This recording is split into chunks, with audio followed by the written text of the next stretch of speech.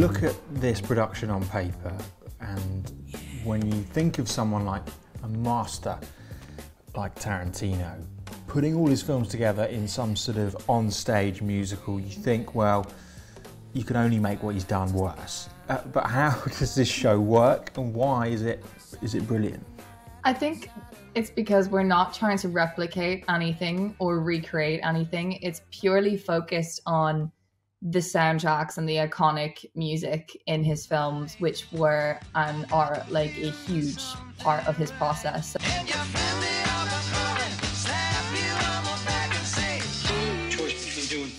It's quite a fresh take. It's more like a concert. It's more like a Tarantino concert. So I think we're safe.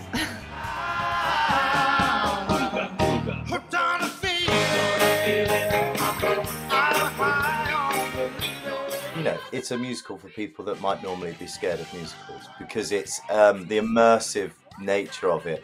It all happens around you.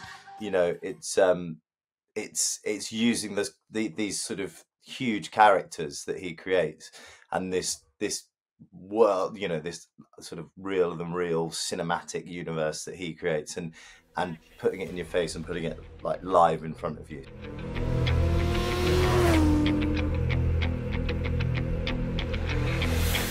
Talk us through who you guys play then. I assume multiple characters.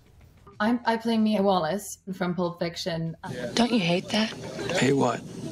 Uncomfortable silences. And then that kind of doubles into Beatrix Kiddo, obviously from Kill Bill. You know, there's quite a famous speech that Mia Wallace gives in Pulp Fiction where she talks about this TV pilot that she did, and how it was Fox Force 5 and there was this blonde leader. And so there's always been kind of, you know, this meta sort of level to Tarantino's movies, and I think we're just really focusing on that.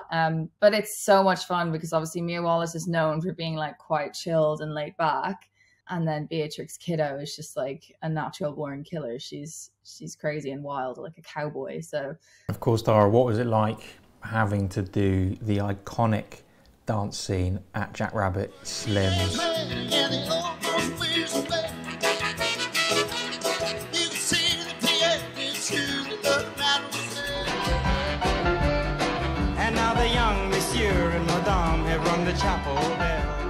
I get to do the iconic dance. I love that bit.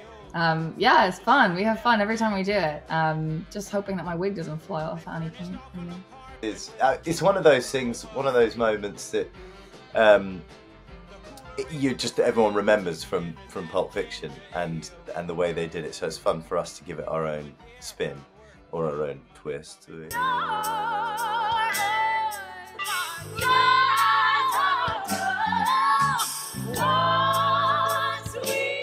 Sound good? Yes, sir! Yeah, I mean, I play like a crossover of Vincent Vega and Mr. Pink from Reservoir Dogs. Why am I Mr. Pink? Who cares what your name is?